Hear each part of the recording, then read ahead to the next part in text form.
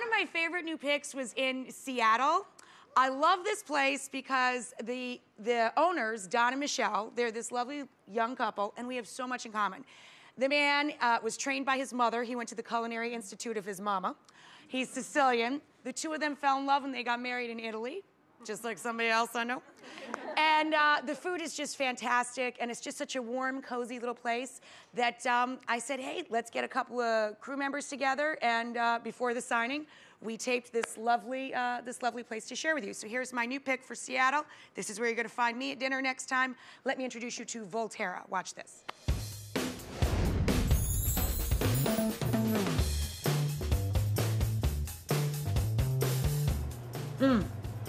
A beautiful glass of Brunello wine, a tenderloin of wild boar with gorgonzola sauce down over it. I could be in Italy, but I'm not. I'm in Seattle. That's right, Seattle. I am at my new pick here, my favorite spot for dinner, Volterra. That's the name of the little village that the owners got married in Italy. Our restaurant is a tribute to the town we love in Italy. We have a primarily Tuscan menu. The decor of the restaurant, we brought back alabaster light fixtures that I actually designed and had hand carved by artisans in Volterra. You know, Volterra is just, again, it's a magical place. And if you've ever driven through the hills of Tuscany, all of a sudden you see this big, beautiful walled city. Chef Don, he went to the Culinary Institute of his Sicilian mama, just like me. First thing I made was chili, and then I graduated into the spaghetti sauce. What my mom taught me was to make good food, simple food that people are going to enjoy. As if a successful restaurant wasn't enough, Don and Michelle's homemade seasoned salts are now sold throughout the country.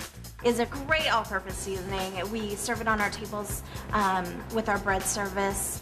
With Chef Don in the kitchen and Michelle up front, Volterra has become the place to be for Seattleites and celebs alike. But here's the big question. Does the food taste as good as it looks? The wild boar, I've never seen it here in the States outside of Tuscany, you know what I mean? Hard to find, but easy to eat.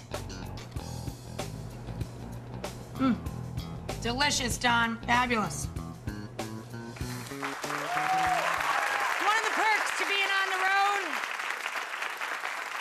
It was very, very yummy, and you know, a lot of people don't think of wild boar when they think of dinner, but it's, you know, it's a pork tenderloin. That's what it is, and it was especially delicious. But it's a nice little bit of Italy back here in the States, and next time you go to Seattle, please check it out.